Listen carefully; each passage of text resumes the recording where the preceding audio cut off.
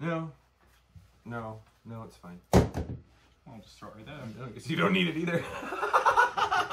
Well, friends, let's get cracking. Today we are making bread with beer. Get right in there. Yeah, we've got an assortment of beers here today. I'm sure you could use whatever beer you wanted. And we're not really big bread makers, are we? But this bread is so easy, right? It's How ridiculous. easy is it? So easy. Voila. It's so good. It's so good. So, before we start muddling this all up, yeah. I mean, I know you're going to cut and edit. Did you get the B-roll? I already did that. Oh, Always do. Wow. Yep, so it's okay. Holy bananas. So no cut, folks. This is just going right through uncut. No, I'm just that prepared, and he asks the same questions every time, so I know now that But it is cut. Should do that ahead. It is, see? Yeah, That's cut and prepared. Look at that. Everything is already done. Everything's measured out All here. our favorite things here. Beer, bread, butter, cats, pigs. Turkeys, everybody's dogs. Here. So, all right, well, let's get started. We're making beer bread, and it's so easy. So everything's all here and ready to go. You'll see everything that you need is right here. We've got 3 cups of flour. I'm going to ask you to do this. And wait, did you wash your hands yet? I'm going to make you mix that dough with your hands. So I think everybody should see you wash your hands. I am just dirty. so that we know that is Derek's beer that's not going in the bread. There are over 2 million transmittable diseases known from hand to mouth. Something like that. I don't know. So, yeah, we've got everything we need right here. I've got 3 cups of flour. Now, we don't have a proper sifter, but this little this thing seems to do the trick just fine. Like, so we don't bake a whole lot. So we don't necessarily have all of the baking accoutrements that a seasoned baker might already have in their kitchen.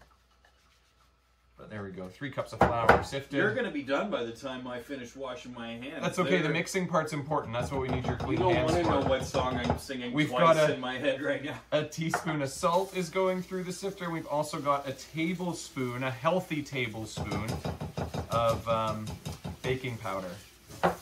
So that is in there. And we've here also got 3 tablespoons of granulated cane sugar. So that'll go through there, all through the sifter. Our little makeshift sifter anyway, that can go back there. What I didn't bring over for you is a little whisk. So the oven should be preheated to 375. 375. And how long does it need to cook for? It's going to cook for, now I've been doing it for about, recipe calls for 45 minutes, but I've been letting it go for about 35 minutes in our oven. The first time I made this, I thought it was just a little bit overdone, so I brought it back a little bit. I know some ovens cook faster than others. Ours is convection. I don't know if that makes a difference. If you don't have plant-based stick butter, what can you use? Margarine?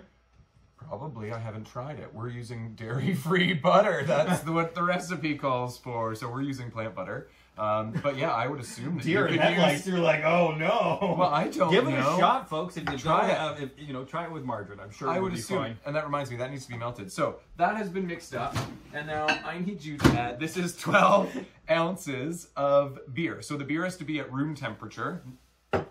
Yeah, so that can go straight in there. Into the flour? Yep. All right. A little bit at a time, or like? Well, I mean, the bubbles are what's going to make it rise, I think. This is my understanding. Again, now there's somebody watching may know better and be writing in the comments furiously at me right now. But the gentler you seem to be with it, the more fluffy and kind of better it is. So you're going to mix it right with your hands. And then you're also going to throw in, you can use either brown sugar or you can use maple syrup. So we've got maple syrup. Again, it's going to make it a little bit more moist, but if you don't have access to, yeah, and a little bit more Canadian and delicious. So we're going to use maple syrup, so you can put that in there as well. And then you're going to hand mix that all up together. So not the brown sugar then? Not the brown sugar. It's either or. That's simply for demonstration purposes. And I'm using my hands. Use your hands. This is why we wanted everybody to see you use them. Now, yeah, so you're going to just mix until it's combined. You don't want to over-mix it. Again, I think it's because you don't want the beer to go flat, ultimately. I think you still want some carbonation in there when it goes into the oven. And beside it here, we've got a 5 by 9 inch greased pan. So I used about just under a tablespoon of the plant butter. Try margarine as per Derek's suggestion. Oh, it wasn't a suggestion. I just thought like sometimes you can't find certain ingredients, and that is one of them. Like the sticks of butter. Definitely. But yeah, so just under a tablespoon we use that. And again, use my hands to really give that kind of a pretty thick coating here on the pan. So get that all mixed up. It really turned out to be quite doughy. It does, yeah. It's like almost like a pizza dough. Flour down there. Remember the just barely until it's combined mixed. See, beats the heck out of it. But anyway, so yeah. Okay, so yeah, we probably would have made sure that was a little bit more. My got a little bit of flour in there, but that's pretty much what we're looking for. Look at me. We're gonna spread this right out. It's such an easy recipe, and it's kind of fun because kids could do that. It's so easy; a child could do it properly, and it's fun to get your hands all sticky. I am older than you. I know. I know. This is true. This is true. So that's that. That goes right into the pan, and here I've got 3 tablespoons of melted butter that I'm going to pour evenly over the top. A little shakeroo here. And then one other thing I've been doing that I thought was, it's not in the recipe, but I've made it quite a few times and been playing with it. Another thing that kind of gives a nice little zing to it is if you just drizzle just a tiny bit of syrup on the top as well. Just a little bit there. And it just gives a little bit of a sweet crust there. And then that's that. I've been called many things, but a sweet crust. A sweet crust isn't one of them, eh? So into the oven we go now. Sorry. For, like I said, about 35 to 45 minutes. And that's it. When it comes out, you're going to flip it over onto a cooling rack, let it cool, and you are off to the races. If you don't have a timer, it's about 2 beers. About 2 beers. It's about 2 beers. About 2 beers. So, simple, easy, delicious. It would go so well. I mean, this isn't a sandwich bread, of course, but it would go really well with the black bean soup that we made last week, for example, which is what I have also whipped up this morning. See, it's that easy. I had time to make soup and... No, this is the black bean soup from last week. This is not. Don't tell people ridiculous things.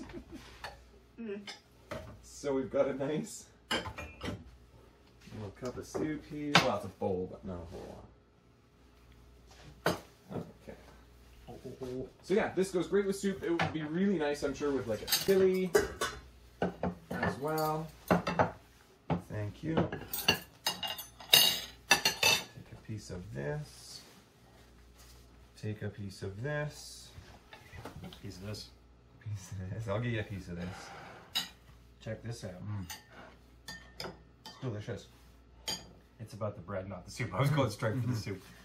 I love that soup. Okay. What do you think? Pretty good, eh? Let's take it in. See what... It looks better than the first time around. It does. Well, it takes some playing, right? The first time I overdid it, and like I said, being a little bit more gentle with the dough and that sort of stuff seems to help make it a little bit fluffier.